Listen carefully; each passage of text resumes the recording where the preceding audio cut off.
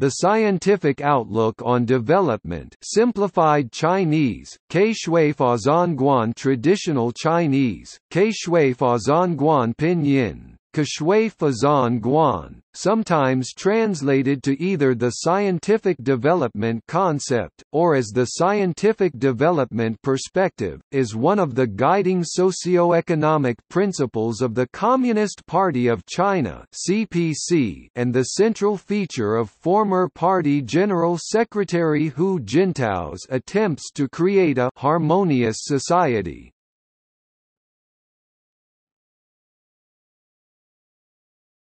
Topic Overview. The SOD incorporates scientific socialism, sustainable development, social welfare, a humanistic society, increased democracy, and, ultimately, the creation of a socialist harmonious society. According to official statements by the CPC, the concept integrates Marxism with the reality of contemporary China and with the underlying features of our times, and it fully embodies the Marxist worldview on and methodology for development.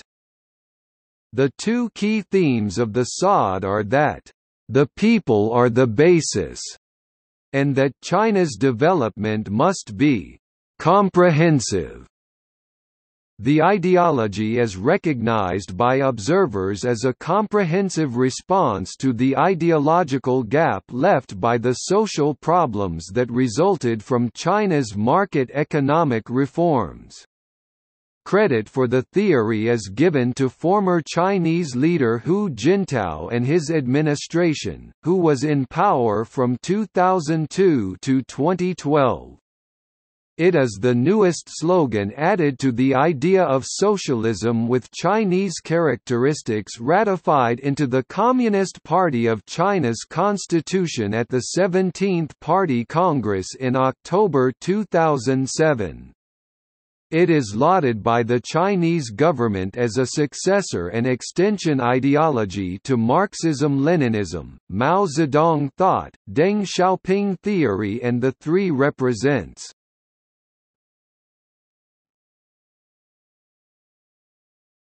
Topic: Background.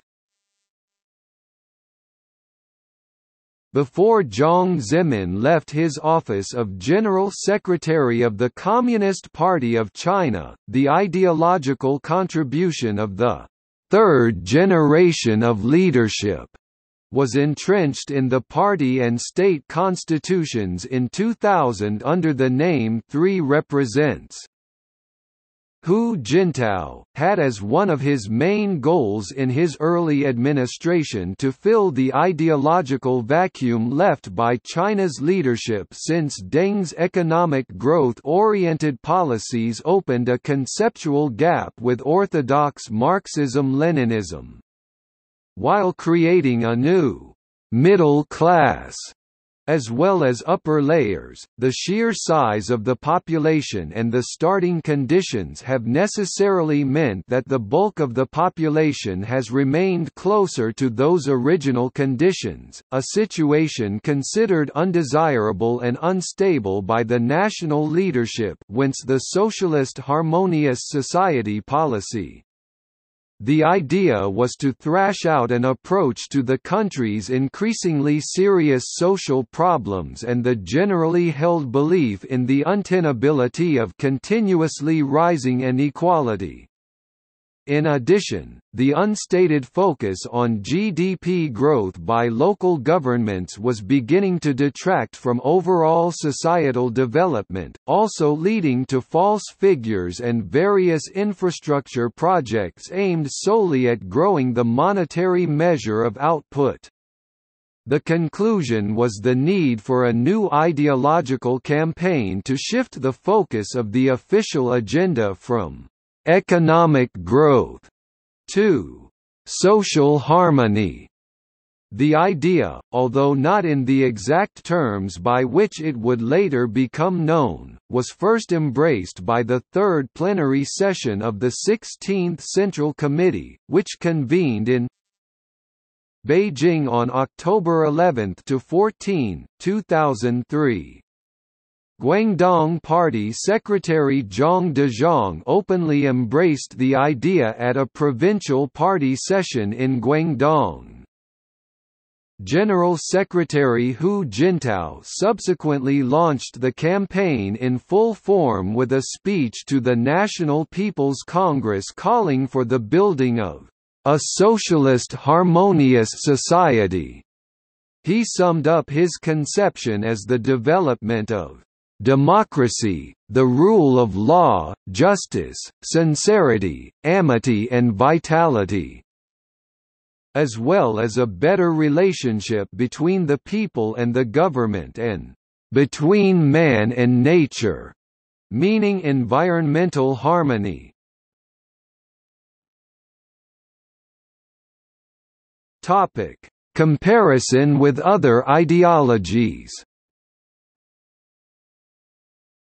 It is also likely that the idea was also an attempt at solidifying Hu Jintao's status of a paramount position in China, as all other leaders before him had an ideology associated with them, namely, Mao Zedong thought, Deng Xiaoping theory, and Yang's three represents. However, the fact that the concept was implemented during Hu's time in office, whereas all other ideologies were implemented after each leader's respective term had ended, seems to point that Hu wanted to assert his political stature rather urgently, primarily to drown out growing dissent of three represents and signify Yang's dwindling position of power. The Sod reflected a departure from Jiang Zemin's three represents in that it laid emphasis on correcting the unbalanced growth that had been much more favorable to wealthier, coastal provinces, neglecting the Chinese inland. It also put more emphasis on the masses rather than the elites. According to David Shambaugh, the ideology also states to be much more democratic and rights-based in its tone. Whereas Maoism was political in nature, Dengism and Zhengism were economic, scientific development is social in its focus. The concept reflects a trend within the Communist Party of China under the Hu Wen administration to subscribe to more populist policies and guidelines. By around 2005, Hu Jintao was using the Sod concept as a catch-all for a wide variety of policies that had no other unifying theme. These included, improving rural areas, speeding up economic growth, using resources efficiently, and more.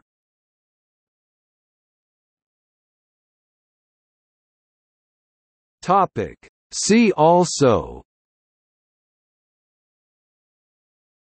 History of the People's Republic of China 2002–present, Logic in China, Scientific socialism.